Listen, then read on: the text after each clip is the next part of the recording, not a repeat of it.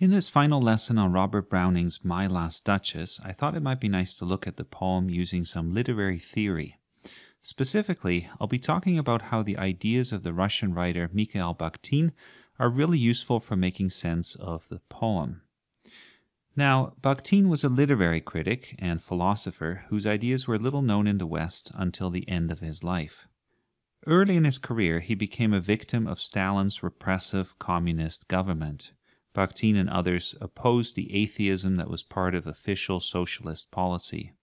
A lifelong Christian, Bakhtin was sent into exile for his involvement in the underground church.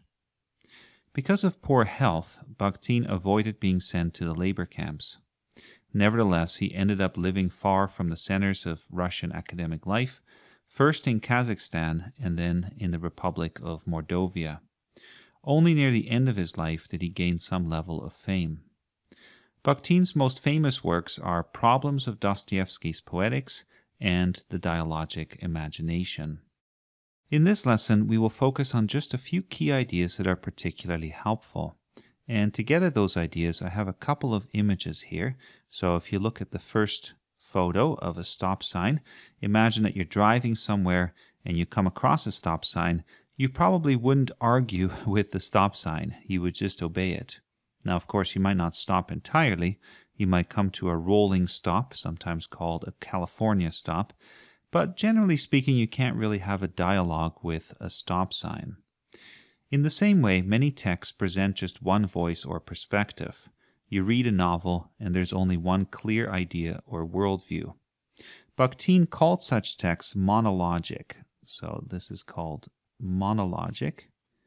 And the word monologic comes from mono, meaning one, and logic, meaning reason, or logic, or the word. All right? So in a monologic text, then, the central idea, so if we have a text here, the central idea is always affirmed. Central idea. And we might have other characters in the text. So usually the main character presents the central idea, but we might have other characters. Let's just kind of draw an image of a person here. And let's say this person has other ideas, a different ideology.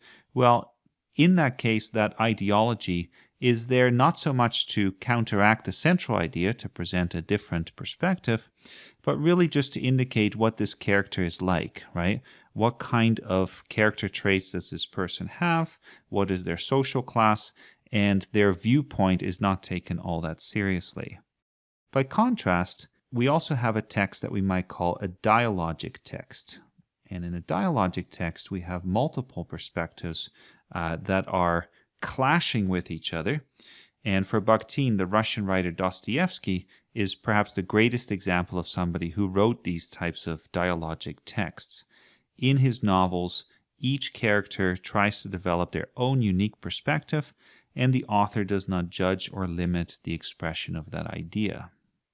Our second photo presents this nicely. So this is a photo from the impeachment proceedings for Donald Trump. This is from 2019, when members of the U.S. House of Representatives were voting about whether to impeach Donald Trump.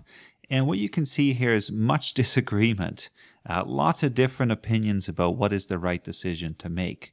So a dialogic text, then, is as raucous and unruly as a political debate in a democratic country.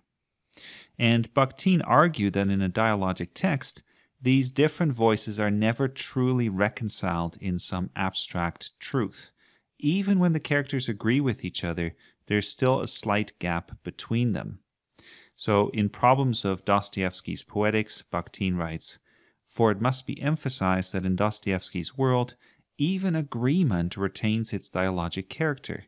That is, it never leads to a merging of voices and truths in a single impersonal truth, as occurs in the monologic world." So monologism, then, which is a bit of a mouthful, but if we take the word monologism, okay, for Bakhtin, this is always a lie, right? It's a type of propaganda. You can probably see why people like Stalin did not like Bakhtin's ideas. They felt that only their own ideology mattered. But Bakhtin believed that life is a constant clash of opposing viewpoints. People don't all share the same perspective. They clash with each other, and this is a healthy thing, which is why it's good for people to share their ideas and not for one person to shout them all down and say this is the only way of looking at things. But that might make you think, well, is the dialogic approach then, does this lead to relativism? Right? Relativism is where we have so many perspectives that there's no overarching truth anymore. And Bakhtin says, well, no, that's not the case. We don't have to worry about this. And this is where you can see his Christianity coming into the picture. Because for Bakhtin,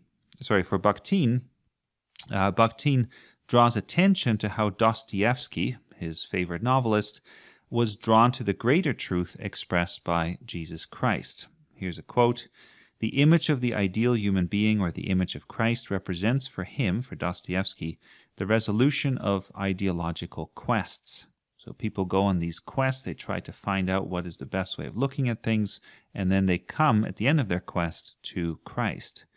This image, or this highest voice, must crown the world of voices, must organize and subdue it.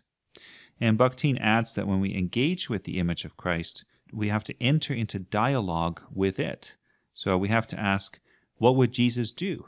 How do I make sense of the teachings of Jesus? Right? And in this way, we come closer to understanding the highest truth. That is how Bakhtin's Christianity affected the way in which he saw dialogic language. Now, how does all of this then relate to Browning's poem? We've talked quite a bit about the different parts of his poem, and the first thing you might see is that the Duke presents very much a monologic perspective. Okay, so a monologic perspective. He provides us with a dramatic monologue, as we talked about. He doesn't allow for other voices to speak. And we have to remember that Browning himself is not necessarily monologic, because the Duke does not represent Browning's ideology. The two are kind of in conflict with each other. But the Duke is trying to control the conversation. As we mentioned, he doesn't let others speak. He controls what people say. He's a bit like a ventriloquist, imitating the voices of others, turning their words into his words, rephrasing things, and then also drawing attention to his own command of language. And you can see that in different parts. So if you look at lines 2 and 3, right, he says, "I call that piece a wonder now." So calling something. A little bit later, he says, "I said Frappandolph by design," right? Even quoting himself in a sense. Lines 2 and 13 here, "Not the first are you to turn and ask thus." So you said something, I'm going to respond to it, but we never hear your actual words. And then a little bit further, "Perhaps Frappandolph chanced to say." Again, he's in a sense quoting here or making up the quote. And if we go further towards the end here, he says, "Even had you skill in speech which I have not," etc., etc. Of course, he does have skill in speech, and he's drawing attention to it to say, look, I'm going to show my humility here, ostensibly, but you will never get a chance to speak. All of these things are little fragments then. So it's like he's constantly quoting, and he takes these fragments of speech which belong to others, and he puts them in his monologic text. They all become part of the same picture. They don't get a chance to speak. You can compare this actually to a kind of painting that is framed. So if he takes a quote from somebody else, and then he frames it with his own ideas, right? It's like he puts it on the wall and says, look, here's the quote. Let me interpret it for you.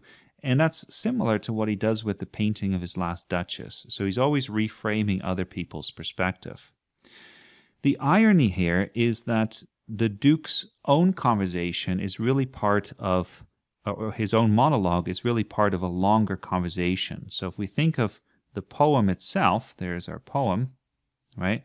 This poem does not exist in a vacuum. There was probably some previous conversation, and there will be more conversation afterwards. So this little fragment, what looks to us like a fragment, is taken out of something much longer. And the reader's job then is to relate the poem, relate what the Duke is saying to the larger conversation, the larger context, history, all of these other kinds of things.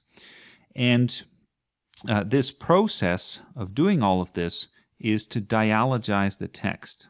That's the word that that Bakhtin would use. It's our job as a reader to dialogize the text, to make it into a conversation again, to relate it back to other forms of speech, and not to be deceived by thinking that the Duke's monologic approach is the only answer. So don't be overwhelmed by it, but speak back to it.